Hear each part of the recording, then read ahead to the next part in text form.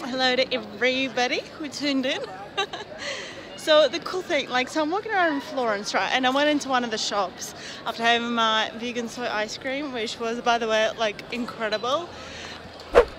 But anyway, I'm just walking around, and the thing is, it's 11:15, and yes, it should have been bad, but it's fine. It's like a holiday and stuff.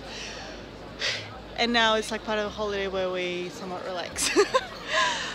Cool thing, like, okay, so one thing, I feel fairly safe because police is driving past everywhere non-stop, so I think it's pretty good. Plus, I'm not really carrying much valuables with me or anything like that. But I stumbled upon this like square, and it's so cool. Check out. There's like sculptures. There's this like massive tower building thing, and there's all these sculptures and all those archways. By the way, like, I absolutely love archways, and just kind of seeing that, especially, you know, one after another, whether they're like kind of aligned or one like behind the other one. Like, I love archways. So like, and there's loads and loads of sculptures. We're gonna go there and have a look, but I just wanted to like show you from here. So cool.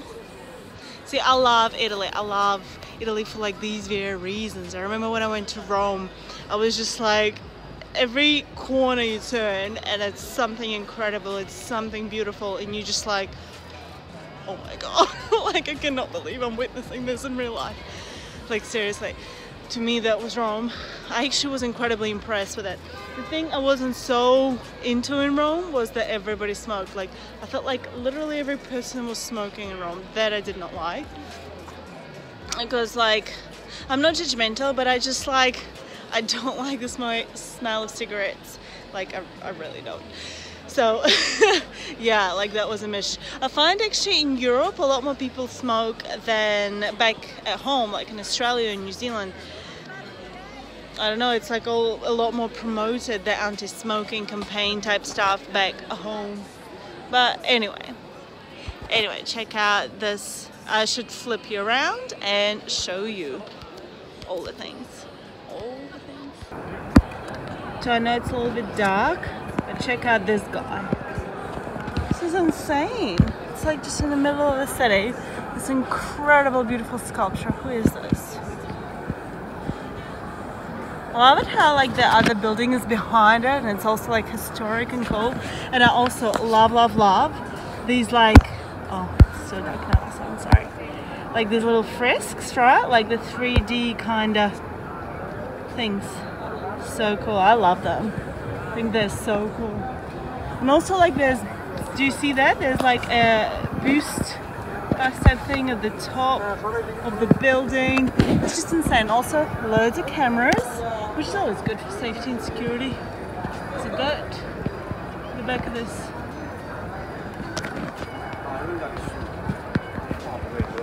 Let's have a look at the big sculptures.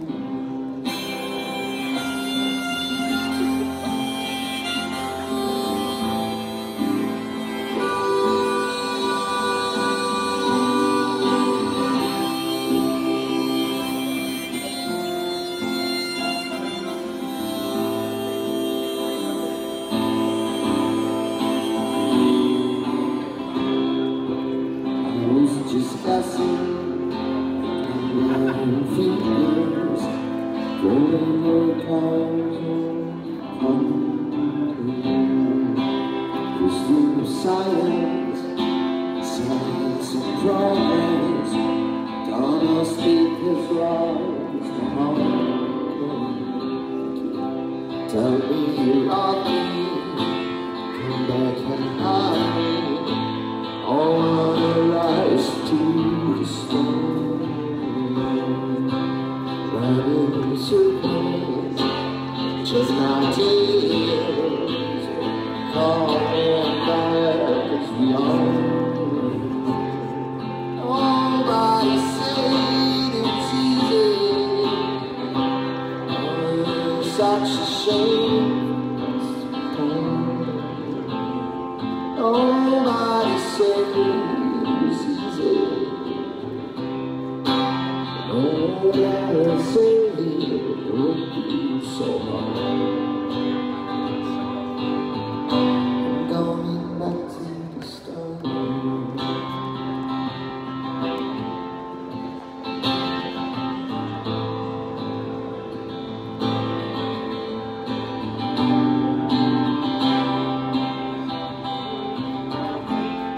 Okay, I gotta tell you something. You might think that I'm like such total prude and such a goody-goody with two shoes, but right, the Resonance architecture, they love displaying completely nude people, right? Completely nude figures. What I think, I prefer is something like this, like a little leaf covering the thing. The rest, no worries. There's like one little thing that I kind of feel almost slightly uncomfortable with, but it's all good. It's on. I don't know. Maybe I just don't get it. No, I do get it.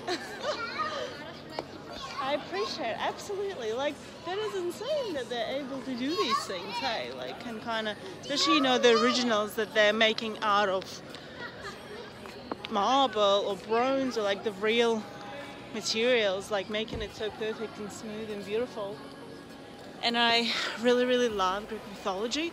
So, like, honestly, Italy is like, and Greece, I love these two countries. They're so cool. It's really sad.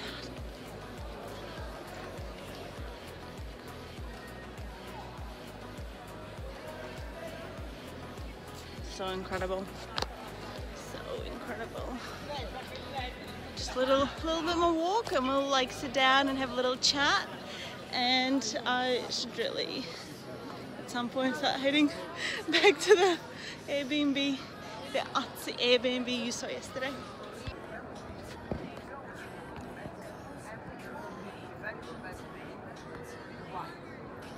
Neptune. Fountain of Neptune, that's Neptune. The seagull, they're like obviously fixing it. Beautiful.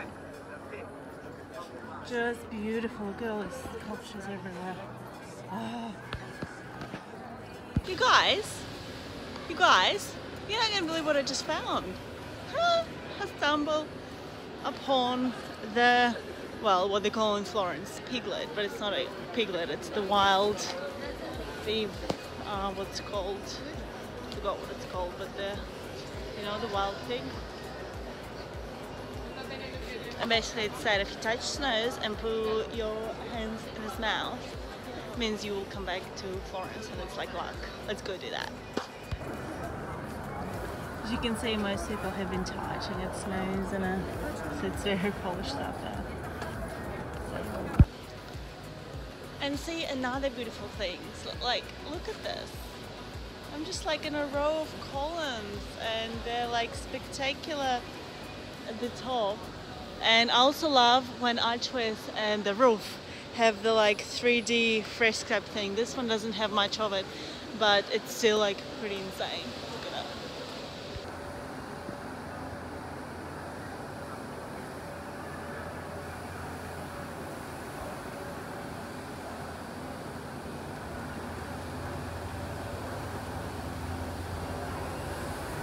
And by the way, this is what the accommodation that we're staying in from outside looks like.